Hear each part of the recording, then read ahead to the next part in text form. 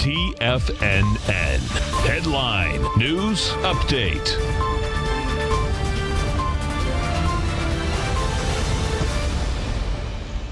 Hi everyone, Basil Chapman here. This is the noontime Tiger Financial News Network update, and we're also looking at, about a sneeze, we're looking at, you're right, you got the Dow here. The Dow is up 13 at 25,467.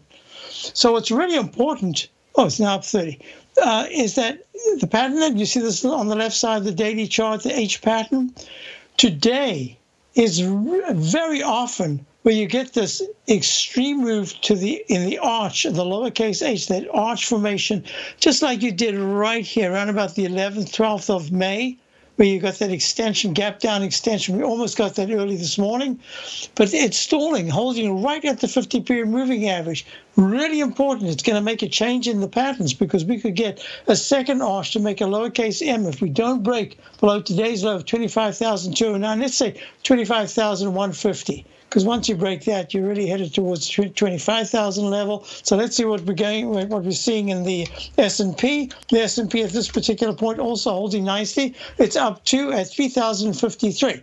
What's really important about this is that it hasn't got close to the 3,000 level where the 50-period moving average is, let alone the 2970 area where the left side low. So far, holding well. This is the session. This is the day where you don't really want to see a big red candle, because that would portend even further lower lows.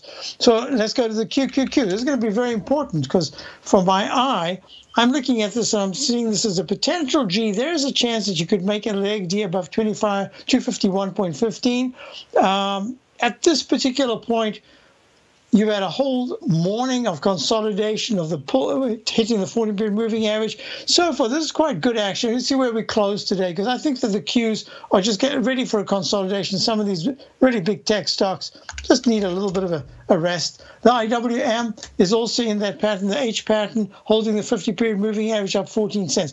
Look at gold. Gold is pulling back here. Gold is down just 3, but it's pulling back a little bit, and yet the dollar is trying its best to have a little bit of a rally. So these are the tussles that we're looking at. The TLT screened up to the 164.35 area.